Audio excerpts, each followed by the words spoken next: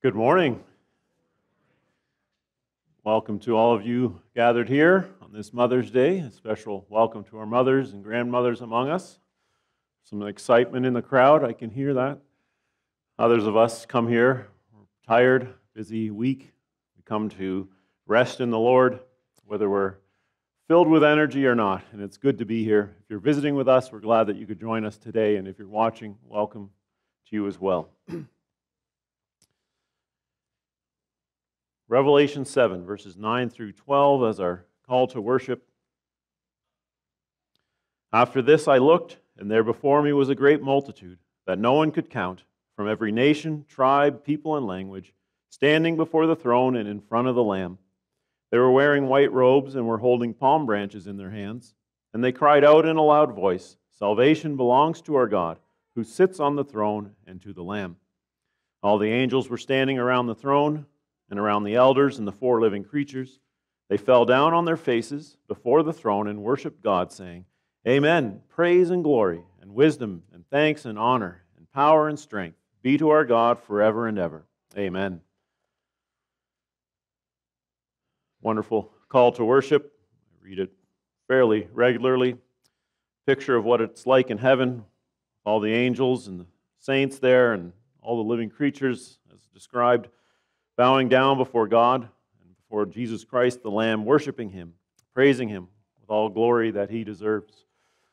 Let's open our service singing, "Oh, for 1,000 tongues to sing," as we join our voices to the voices in heaven, praising our great and glorious God.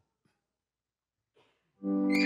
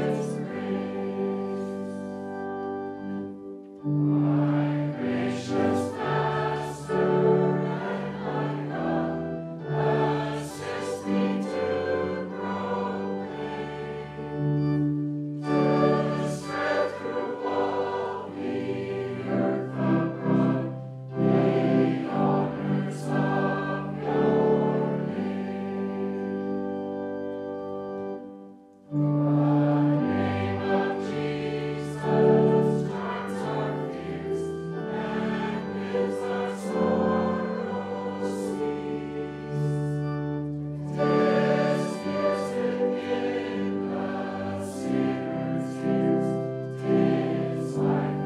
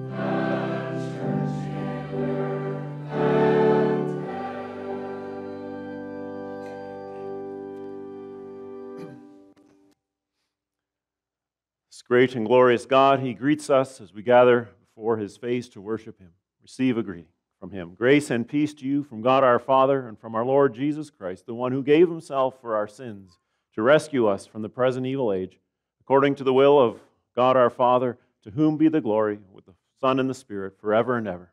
Amen. We're singing about God's grace and His love for us. We're going to celebrate that in just a moment in the Lord's Supper. Our next song, "And Can It Be?" brings to us the profound mystery that God would extend His love and His grace to sinners like us.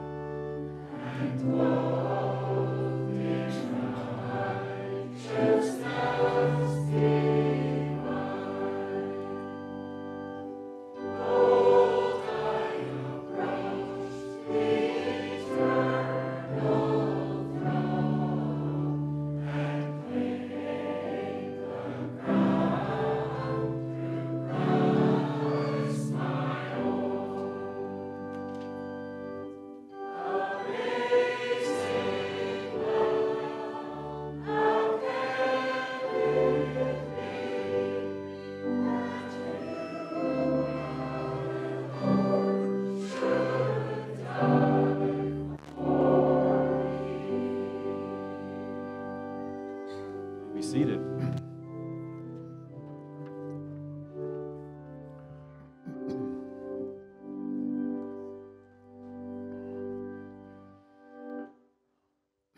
I'll invite the elders forward. As I said, that hymn recites for us the wonderful story of God's grace and love and mercy that is extended to us in Jesus Christ. You can sit on the chairs today. We have room.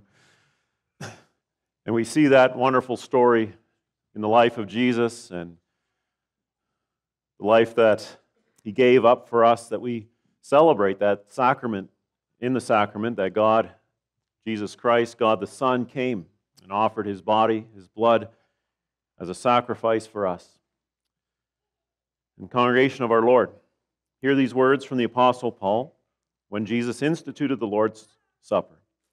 The Lord Jesus, on the night He was betrayed, He took bread. When He had given thanks, He broke it, and He said, "This is my body, which is for you. Do this in remembrance of me." In the same way, after the supper, He took the cup, saying, "This cup is the new covenant in my blood. Do this, whenever you drink it, in remembrance of me. For whenever you eat this bread and drink this cup, you proclaim the Lord's death until He comes again." The sacrament of sharing in Christ's body and blood has multiple layers of meaning.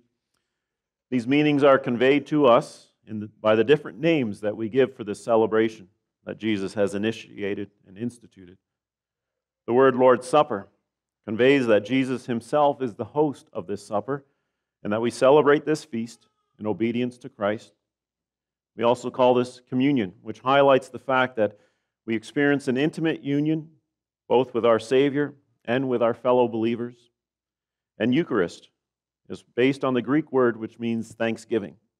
It names this feast as a meal of gratitude and thanks, just as the Last Supper was for Jesus and His disciples, a meal of thanksgiving. And so today we celebrate this sacrament as a meal of thanksgiving that Jesus Christ has provided so that we can be united together with Him. People of the Lord Jesus Christ, the Lord has prepared this table for all who love Him and trust in Him alone for their salvation. And so all who are truly sorry for their sins, who sincerely believe in the Lord Jesus as their Savior, and who desire to live in obedience to Him as Lord, you are all now invited to this table of gladness to share in this meal. So let us lift up our hearts to the Lord, and let us give thanks and praise to God for providing salvation through Jesus Christ our Savior. Let's pray. Holy Father, in thankfulness and gratitude for the sacrifice of Jesus Christ, and in the joy of His resurrection, and in the hope of His return, we present ourselves as a living sacrifice to You, our Lord, and we come before this table of remembrance and thanksgiving. And with joy we praise You, gracious God, for You created heaven and earth, You made us in Your image, and You, the ever-faithful God, have kept covenant with us even though we have fallen into sin. And we thank You, Lord Jesus, for offering Yourself so that by Your life, Your death, and Your resurrection, You have opened to us the way to eternal life. God of love and mercy and grace, we pray, send Your Holy Spirit upon us and make our sharing in the bread and the cup a sharing in Christ's body and blood. Nourish our souls until eternal life. In Jesus' name we pray. Amen.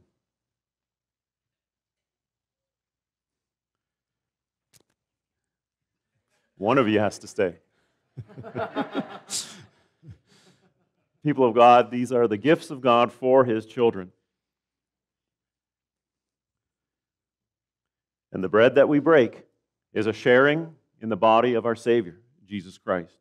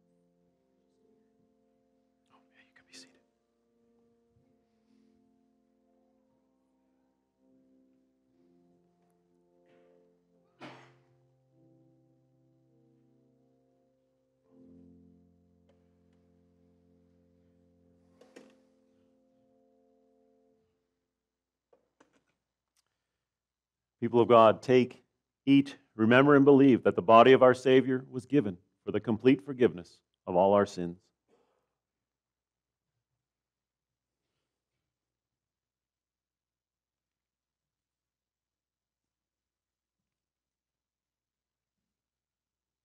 The cup that we share is a sharing in the blood of Jesus Christ.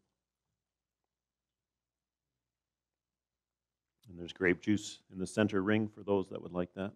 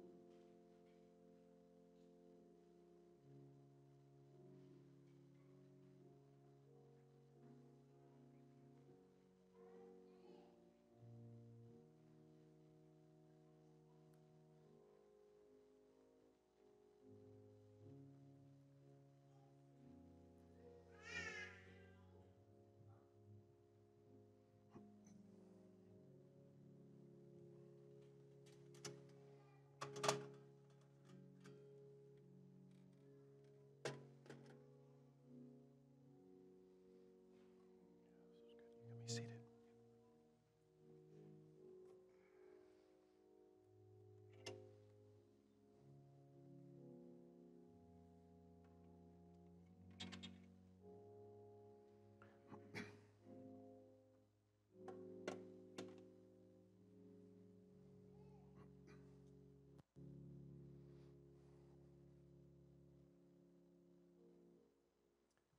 Take, drink, remember, and believe that the precious blood of our Savior was shed for the complete forgiveness of all our sins.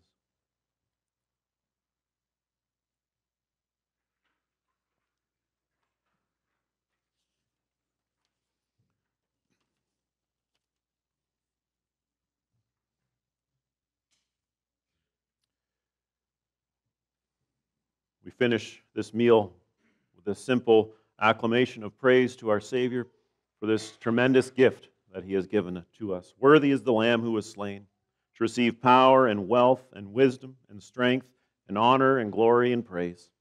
Indeed, Jesus Christ deserves all of this from us, His people. Let's bow our heads. Loving Father, we thank You that You have fed us in this sacrament, that You have united us with Jesus Christ, and You have given us a foretaste of the heavenly banquet, the supper that is to come, when our Savior returns and brings us into His eternal kingdom. Lord Jesus, we thank You and we bless Your holy name for having celebrated communion with You in the supper and with one another, this meal that You instituted as a remembrance of Your great sacrifice that saves and redeems sinners. And we pray, Holy Spirit, cause us now to walk with our Savior in joy and thanks all the days of our lives. Fill us with love and gratitude for the gift of Christ's life that saves us from our sin. Remind us that we belong to Him and that our lives are His, and help us always to be ready for our Lord's return. In the name of our Savior and Lord we pray. Amen. This time we're going to stand and we'll sing Rock of Ages, Cleft for Me.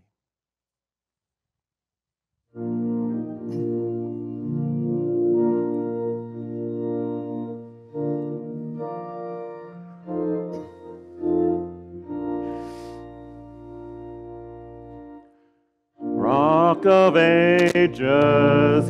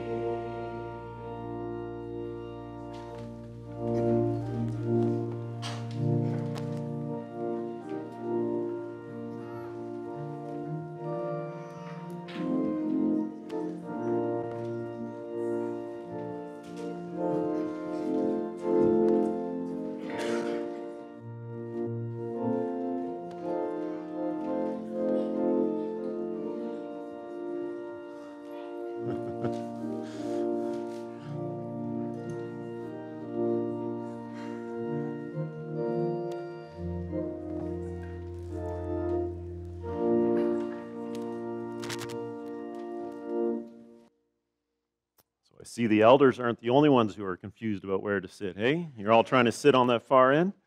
That's okay. You won't be here too long. You guys are going to go off to Sunday school, right? Study God's Word. We just had Lord's Supper. Did you hear what I said about Lord's Supper, some of what I said? You know, who does this remind us of? And who specifically? Jesus. And what? Exactly. He died on the cross, right? And we say He gave His body for us and His blood was shed for us. I know it's pretty profound, right? That's a big word too. It's a mystery we don't understand. We see what He did. We can understand it a bit. But one day we'll know fully just what His gift of His sacrifice means to us, right? So let's bow our heads. We're going to pray and thank Jesus again for His great gift, but also thank Him for the Word. Okay, let's pray. We thank You, Lord Jesus, that whether we partook or just observed this morning, we could see in this supper Your love for us, Your love in sending Jesus to live and die in our place. And we thank You, Lord Jesus, that You are the Word made flesh, that You dwelt among us and You showed us how we ought to live. And now as we turn to Your Word, we pray that You would help us to learn how to live for You, how to live like You, to follow You, whether young or old, in the footsteps that You laid down for us, Lord Jesus. So bless us and the Sunday school children and their teachers, Lord. Bless us so that we can be a blessing to the world around us. We pray this in Jesus' name. Amen. Okay, now you can stand up and face the people. Okay, you're ready? Let's bless the children saying, "The Lord be with you." Thank you very much. You guys can go off to Sunday school.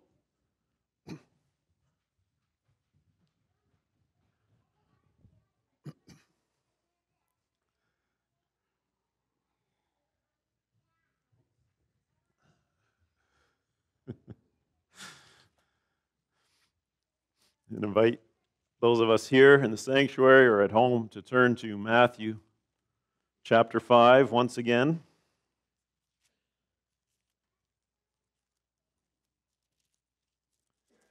As we continue and conclude our look at the Beatitudes, that portion of the Lord's Sermon on the Mount.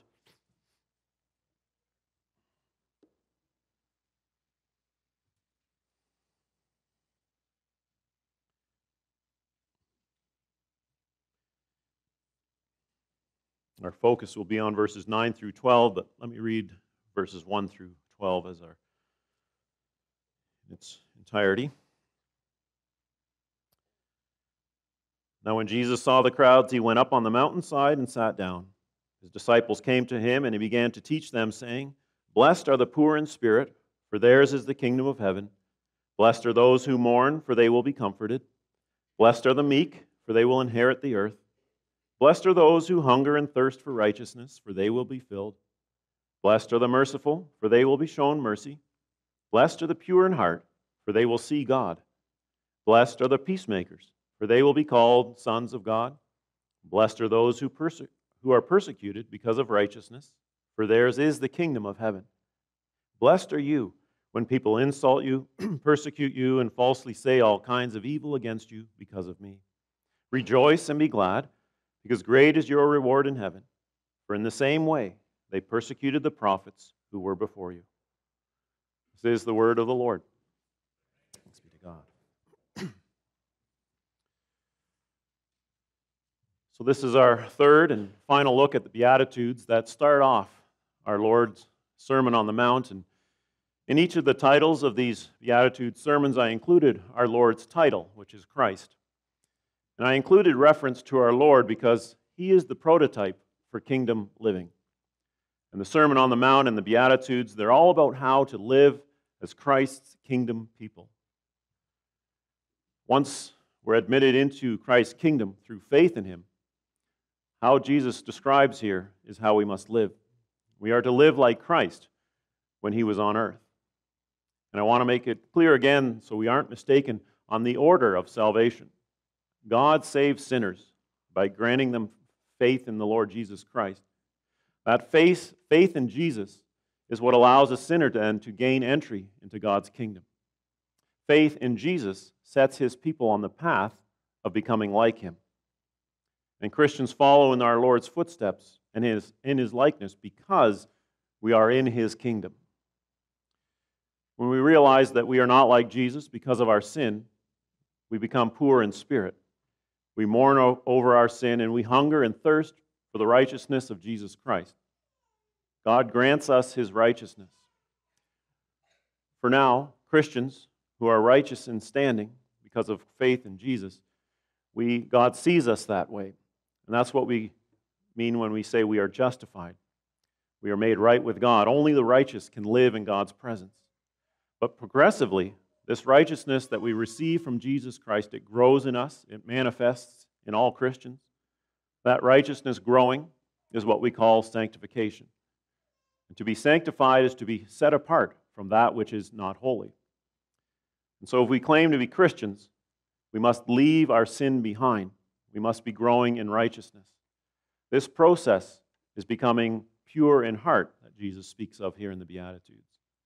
And the goal of our salvation is to have a heart as pure as the heart of Jesus. And when our hearts are more pure and become fully pure, we will be just like him. Today we look at the last two Beatitudes about peacemakers and being persecuted. Jesus was the ultimate peacemaker. And for his work of peacemaking, he was persecuted. And we just celebrated the results of that persecution in the Lord's Supper. To be proper peacemakers, we need to define what Jesus means by peacemaking. So what is this peace that Jesus and his kingdom promote? What does this peace look like? What does his peace accomplish? Well, the answer, again, lies in looking at the life of Jesus. What did Jesus come to earth to do? And what did he accomplish? Jesus came to earth to provide a path for sinners to get back to God. Sinners are cut off from God because of their sin. They're unholy. God can't tolerate anything unholy in his presence. Sinners are enemies of God because of their sin. Sinners are at war with God because of their sin and sinfulness. Jesus came to provide peace with God for sinners who could never stop on their own being at war with God. The only way for sinners to find peace with God is if their hearts are changed and their sin is dealt with. That's where Jesus comes in, and that's why Jesus came to earth. We often say Jesus pays for the sins of his people. That's true. Jesus also bestows his people with his own righteousness. And the Holy Spirit replaces stony, sinful hearts of sinners who are at war with God with the heart of Jesus. And through all this, Jesus provides the path of peace with God that we desperately need. The peace that Jesus speaks of here in this beatitude is having peace with God. Christ's kingdom peacemakers, then, are to carry on our Lord's work of peacemaking. When he says, "Blessed are the peacemakers," we might say, he goes on to say, "Blessed are the peacemakers who do their part to make peace between people and God." Our job as Christians, little Christs, is to continue bringing true peace that our Lord makes possible. Now, we don't pay for sin. Only Jesus can do that. But we can point people to Jesus, who alone pays for sin. And if the Holy Spirit gives people that we point to Jesus Christ, if he gives them faith in him, in the Lord, they will find peace with God. So again, we don't provide a path across that great chasm of sin that separates people from God. But we point people to Jesus, the one who alone bridges that great gap, that chasm between sinners and God. Another aspect of peacemaking is truth-telling. Jesus declares that he is the way, the truth, and the life. So we point people to Jesus, then we are pointing people to the truth. We point people to the truth by proclaiming and living out our Lord's truth. His truth is found primarily in the words of Scripture, in the record of his life. In his example, we find what it truly means to live as people of God. Part of truth-telling, though, has to deal with calling out sin. Again, there can be no peace with God where sin is allowed to fester, where sin is allowed to corrupt and destroy. We often hear people say, "We just need to keep the peace," or "do whatever it takes so that we can be at peace with everyone." Well, this often means keeping our mouths shut even when lies are being told. Keeping peace often means not challenging what's wrong and what's not truth. Now, some of you may be thinking of a passage where it says, "Be at peace with everyone." That's from Romans 12. But hear the whole verse. "If it is possible, as far as it depends on you, live at peace with everyone."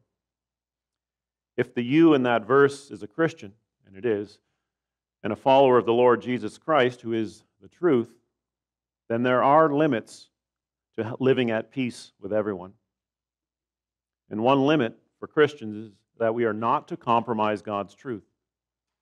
And another limit is we must call out sin for what it is. False or fake peace, that has always been a problem, and the Bible exposes it. Both Jeremiah and Ezekiel, two Old Testament prophets, they address the problem of false peace or fake peace. Twice Jeremiah says this, "They dress the wound of my people as though it were not serious. Peace, peace, they say, when there is no peace.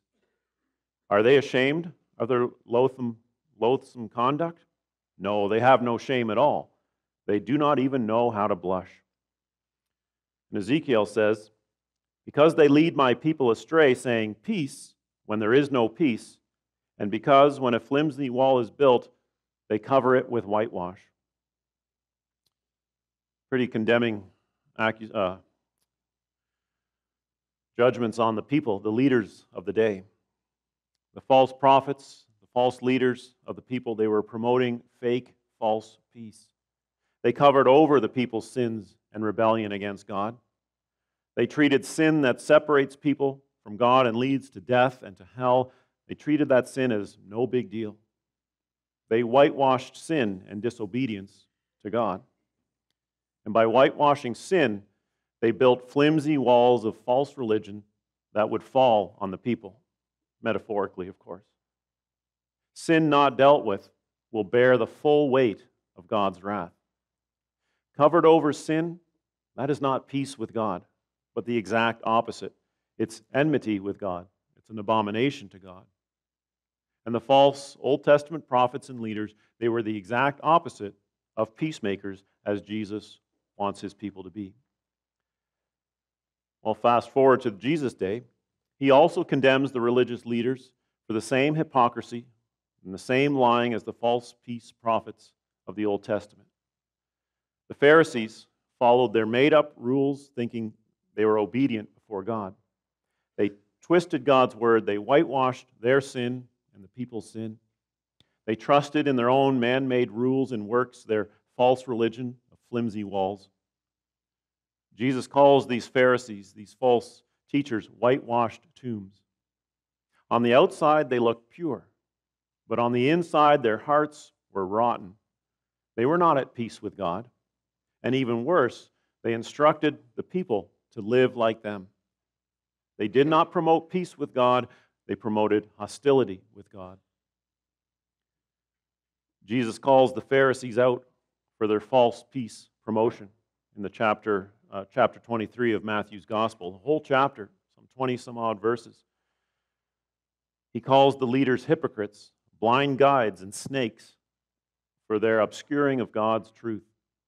And the result is that the kingdom of heaven, it is shut. The doors of God's kingdom are shut in the people's faces from their false teaching. Without truth, God's truth, people have no access to God. Without accepting God's truth, people never find true peace with God, our Creator. The point about peace with God is that it hinges on accepting and obeying the truth of God. And the world around us, it sees so little peace because it rejects God's truth. Countries are experiencing decreasing peace because God's truth is being pushed aside, it's being rejected. Individuals are finding less and less peace in their lives because they are rejecting God's truth. Churches and denominations like ours, they are losing true peace because they deny God's truth. As this trend continues, humanity will only know more and more unrest, more turmoil, more enmity with God. Those who reject God also hate God. Those who hate God also reject His anointed Son and King, the Lord Jesus. Our sin-loving world, it is at war with King Jesus. And Jesus will say in Matthew chapter 10, "Do not suppose that I have come to bring peace to earth. I did not come to bring peace, but a sword." Hold on, Jesus said, "Blessed are the peacemakers." And He's calling Himself one who brings a sword, not peace. So is He contradicting Himself about peacemaking? Well, no, He's not. He's talking about exposing the reality of humanity's fallenness and the need to expose sin. Jesus Christ is the Word of truth, who cuts like a sword through sin, through lies, through anything that is not truth. We call Jesus the Prince of Peace, rightly, because that's one of His titles that Isaiah gives Him. For Jesus to provide true peace, He had to show the people the reality of their situation. Peace will come, but only after error, sin, and evil are dealt with. But we know what the people did with the message that Jesus brought. They rejected Him for His work of bringing true peace. Jesus was persecuted and executed for His peacemaking work. Now, to Christ's peacemakers, God says, "You are my children," meaning we inherit life with God in His presence. Now, that is the glorious reward for peacemaking. But that reward for peacemaking and all the ramifications of being God's children, that will come after the duty we need to carry out, which is peacemaking. And with that duty comes facing persecution, just like Jesus faced. That leads us to the next beatitude. Blessed are those who are persecuted because of righteousness, for theirs is the kingdom. If you were wondering, does peace really have to do with Jesus Christ and His truth? This beatitude tells us it does. Jesus Christ and His truth, that is righteousness. He is righteousness. He is the source of all righteousness. He was crucified for being God's righteousness. Jesus calls us to be peacemakers for His righteousness. The result is that we will receive persecution in return. Here, right at the start of His teaching, His ministry, Jesus tells His followers they can expect a life of opposition. And He'll repeat that warning many times throughout His 3-year ministry. Like in John chapter 15. He says to His people, His followers, His disciples, "Remember the words I spoke to you. No servant is greater than his master. If they persecuted me, they will persecute you also. If they obeyed my teaching, they will obey yours also. They will treat you this way because of my name, for they do not know the one who sent me. If I had not come and spoken to them, they would not be guilty of sin. Now, however, they have no excuse for their sin. He who hates me hates my Father as well." So there you get a sense that Jesus came to expose sin, but to also offer the solution to that sin that produces war with God. The people don't want to hear it. They don't want to hear what Jesus had to say. They hate Jesus for exposing their sin, that barrier that destroys their peace with God. And with that evil unrest in their hearts, they killed Jesus. This passage in John 15, it reveals what is behind Jesus' words here in the Sermon on the Mount, particularly these verses of the Beatitudes. This passage in John, that is Jesus' warning for all who profess faith in Jesus Christ, for all who profess faith in His name and His truth. And yet, Christians in North America, including us, we have experienced very little persecution compared to Christians in Asia and Africa and the Middle East. So is Jesus wrong? Was His warning misplaced? Did Jesus not see the future for Western Christians in our day? Well, no, the Bible is not wrong, and no, Jesus was not dark or out of touch with the future. So if the Bible and Jesus are not wrong, then why are Western Christians not experiencing more persecution? Well, part of the reason is very pragmatic. At least in the last century, Western society tolerated Christianity. It tolerated the Bible and the teachings that we get from it. But another reason has to do with Christians as individuals and as the church failing to promote God's truth. If Christians don't experience persecution for proclaiming Christ and living like Christ, then they likely are not proclaiming Christ or living like Christ in peacemaking ways. If Christians aren't experiencing persecution, they likely aren't defending and promoting God's truth and not calling out sin as vigorously as they ought to. We have to examine ourselves. Are we part of that? To escape persecution, the church neuters the gospel. It neutralizes the gospel by taking out the sting about repentance and mourning over our sin. It disarms the gospel by avoiding talking about sin and hell. The church even goes to the point of avoiding declaring that Jesus is the only way to salvation and to heaven and back to God. The church follows society by rejecting God's truth and accepting sinful living as okay. Now, Western Christians, they often think that a life of ease, a life of getting along with society, that that's a blessing from God. And if we're honest, we talk like that too, don't we? We look at our abundance. We look at our relatively easy lives compared to the rest of the world, and what do we think?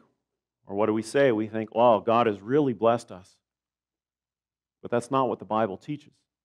That's not what Jesus is teaching us here in this passage about his kingdom people. Jesus says, the peacemakers who are persecuted, they are the blessed. Those who are persecuted for promoting righteousness, they are the blessed sons and daughters of God. If we're honest, and I'm honest here too, I'd rather avoid insults. I'd rather avoid people falsely saying all kinds of evil about me on account of Jesus Christ. And we do that, we avoid all that persecution by not giving an account of Jesus. But as a result of avoiding being open with the gospel of Jesus Christ and being quiet about our faith in Jesus, we avoid true blessing from God. Blessings like joy in all circumstances, the blessing of assurance of salvation, the assurance of our faith, the blessing that hope in God, a hope that cannot die. We avoid all that when we keep our faith quiet. In Matthew 23, Jesus talks about the Old Testament prophets who were persecuted. Those were not the prophets who went around, the false prophets that went around proclaiming peace, peace, when there was no peace with God. No, Jesus is talking about the prophets whose writings are here in the Old Testament in our Bibles. Many of them were persecuted. Many were ridiculed and made fun of. And many of them feared for their lives when having to go out and call out unrighteous, sin-loving kings. When the prophets of God had to chastise kings for leading Israel and the people into sin, they faced the king's wrath. Many of them were imprisoned, killed. The last Old Testament prophet was John the Baptist. He had to call out King Herod for his incestuous immorality. John promoted righteousness, but he did that by calling out sin. You know his end, you know the result of that work, promoting righteousness. King Herod had John the Baptist beheaded. And Jesus says something remarkable in how his kingdom people must react to this persecution. He says, rejoice and be glad in heart. That's how Christians are to face persecution. So not only should we expect persecution as Christ's followers, we should also rejoice and be glad when it happens. Rejoice and be glad, says Jesus, when persecution comes our way. Whatever pushback we face on account of Jesus Christ, that is confirmation that we belong to him, that we are in his eternal kingdom, that we are sons and daughters of God Almighty. That reality and that truth, that Jesus Christ and his kingdom are ours, that is our reason to rejoice and be glad, especially when the world attacks us. Peter and Paul, they both repeat what Jesus says here about suffering persecution for doing the Lord's work. Both of them learned the lesson well because they lived out the truth of Jesus Christ and what Jesus says here in verses 10 through 12. They lived it out. Both Peter and Paul were executed for living the kingdom way of life. Many martyrs have followed in their footsteps, in the footsteps of John the Baptist and the Old Testament faithful prophets. Many Christians have experienced the blessedness of persecution. I know that sounds odd to our ears, the blessedness of persecution. The Western Church is beginning to experience what it means to stand up for Jesus. Our sin-loving society is becoming intolerant of true Christianity and of God's Word. We are heading into a hostile environment, an environment that the church in China, and North Korea, and Palestine, and many other nations, that church faces every single day, that kind of persecution. So what will we do as Christians here in Canada? Will we see persecution as a sign of God's blessedness? Will we willingly accept insults and false accusations, oppression, even death, with rejoicing and gladness? Time will tell. This is the mission of our Savior, Lord, and King. And this is what He's calling us to. This is the life of living in the kingdom of Jesus Christ. And I pray for all of us, including myself, that the Holy Spirit will give us characters of righteousness so that we will bless our King and we will be blessed in return. And I pray that the Holy Spirit will strengthen and empower us to fight for the gospel, fight for the truth of Jesus Christ and God's Word. With all these beatitudes, Jesus promises His kingdom people great rewards. Those rewards and His promises, they are coming, but they will come after the war is over. Something sobering to be reminded of, that we're in a war, and it won't end until Christ calls us home or He returns. So let's put on the armor, the spiritual armor, and let's fight in the name of Jesus Christ. Let's pray. Almighty God, through our Savior, you've given us this great, tremendous mission to be your kingdom people, to live lives that reflect Jesus Christ, the King of your kingdom. This is a hard challenge for each and every one of us. Whatever society we live in, it is a challenge to promote and to defend the truth of Christ, to promote peacemaking by calling out sin. We pray, Holy Spirit, that you would indeed give us strength and power to fight for the gospel, the full truth of Jesus Christ. We pray, Holy Spirit, you would give us all characters of righteousness so that we will be a blessing to our King, so that we will faithfully reflect Him to the world around us, so that we may be a blessing to this world that is dying because of sin, a world that is corrupted, broken because of sin. Use us, Lord, as you talk about in the next passage, to be salt and light to this dying and decaying world that lives in darkness. Help us to see, Lord, that there is great reward for giving our lives in service to Jesus Christ, our King, and the work of the kingdom. We see some of that reward here through the blessing of assurance of faith, of having joy no matter our circumstances, of having a hope that cannot die, and being embraced in your love, Lord God, a love that cannot be taken away. So with the taste of reward, let us go forth boldly in the name of Jesus and know that the full reward is coming for all who faithfully live for Jesus Christ and His truth. We pray this all in His name. Amen.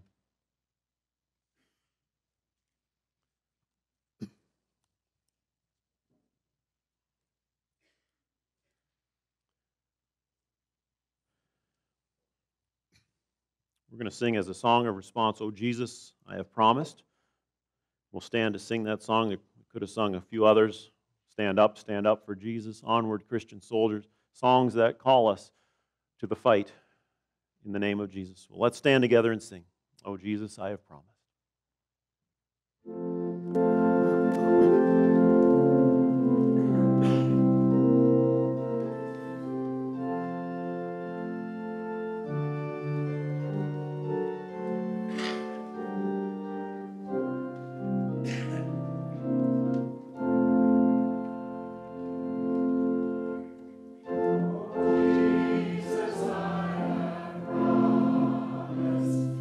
Serve it to the end.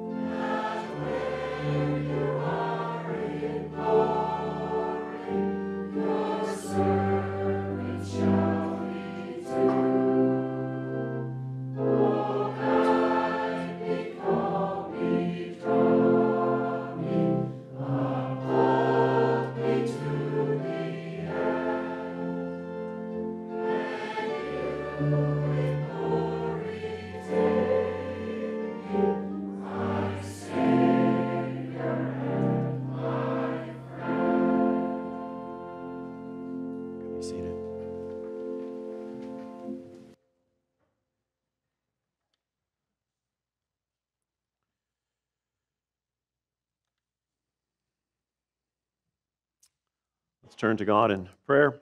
Let's lift up our joys, our concerns, our needs before Him. Let's pray. We thank you, Lord, for gathering on this glorious day, this beautiful day that you've blessed us with.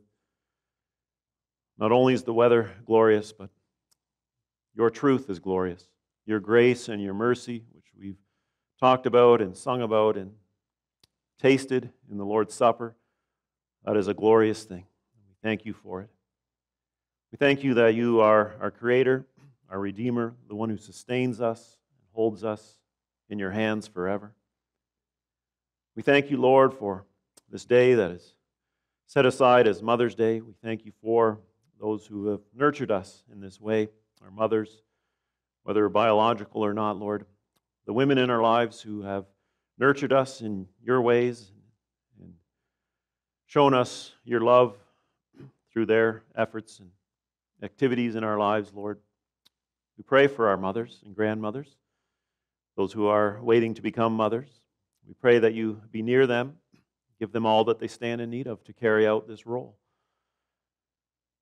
We thank you, Lord, for family, the opportunity to gather together to celebrate birthdays and anniversaries and weddings. We pray for your blessing upon Colin and Rebecca, Jeremy and Carly, who were united in marriage yesterday. We pray, Lord, that you would work powerfully in their lives and in their marriages, Lord. That you would be the light that guides them as they now embark officially as husband and wife in a world, Lord, that breaks down marriage and a world that breaks down the family unit. Keep them strong. Keep all of us strong, Lord, in our marriages and our families. We pray that you would give us all that we stand in need of to endure with one another, for we are all broken sinners, and sometimes we are unbearable for our partners, for our children, or our parents. Remind us, Lord, to show grace and mercy to one another. Help our families to be places of truth, that our families, big or small, may be places where Christ is lifted up, where He is named as Lord. We pray, Lord, that where there's brokenness, that reconciliation may happen, that healing may happen. We pray, Lord, for those who are grieving. We think of the Van Rootselaars, Van Heerdens, Van Driestens, Lord. We pray that you be near them as they continue to mourn Effie's passing. Give them what they stand in need of. We thank you that you've called your daughter Effie home. We could celebrate her life on Friday, and the joy that and the role model that she was to her family and to our community. Lord, we thank you for the rain and the sun that you have provided this week. We see the crops sprouting out of the ground, Lord, a testament to your faithfulness, a testament to your creative powers, Lord, as the seasons change and we move from one to the next. This wonderful season of spring when your world here greens up, showing new life, not only through plants, but also through the animals being born. We thank you, Lord, for safety in this busy season. We ask that that may continue. Remind us, Lord, whatever our vocation, whatever we do, that our lives rest in your hands and we are dependent on you. We pray, Lord, for our neighbors, Baron and Vicky, as they continue to deal with the vandalism that they experienced at their store and gas station. We pray, Lord, that through this trying time you will work in their lives and spread your light, Lord, as they deal with that big nuisance in their lives. And we just pray, Lord, that things may be cleaned up and fixed up there in town. We pray for others, Lord, in our families or in our circles of influence, whether at work or school, for those we know and care about who are going through hard times. We ask that you be near them. Whatever they're facing, Lord, may we be a balm and a joy in their lives. May we bring them hope, Lord, that rests in Jesus. Give us words to speak to those who are hurting. Sometimes words aren't needed, just our presence is needed. So help us to be that, Lord, to be your hands and feet, to be your comfort to those in need. We pray, Lord, continue to bless us and go with us this day, whatever lies ahead. Make us mindful that we are to live for you, we are to work for you, study for you, do all things for you and for your honor and glory. So that may that truth guide us in all that we do. And we pray this in Jesus' name. Amen. The deacons will come around shortly with the plates and the baskets. The plate is for World Renew and the work of being Christ's agents of mercy in the world, and then the baskets are for our Benevolence Fund, helping those more locally who need a helping hand. And while the collection's being gathered, we'll sing The Church is One Foundation, and you can remain seated for that.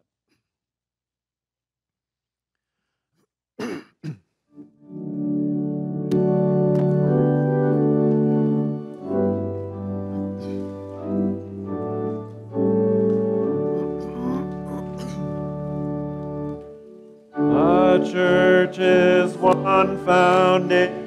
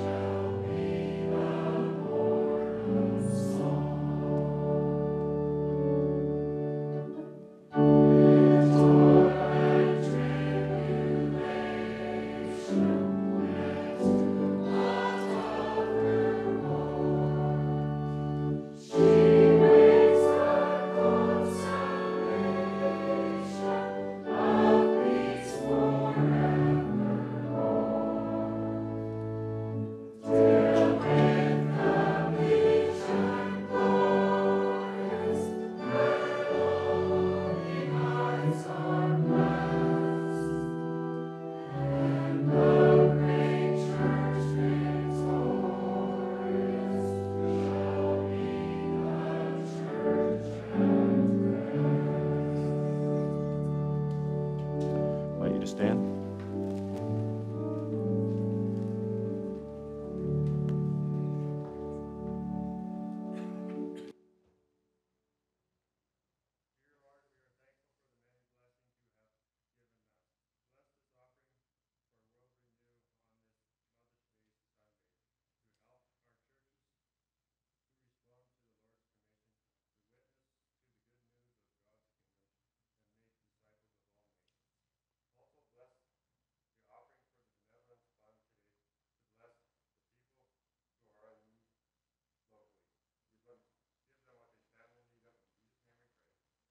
Amen. As you go out into the world around us, go with the Lord's blessing. May our ascended and reigning Lord and King strengthen your hearts so that you will be blameless and holy in the presence of our God and Father when our Lord Jesus comes with all his holy ones. Amen. Closing song, Lead On, O King Eternal.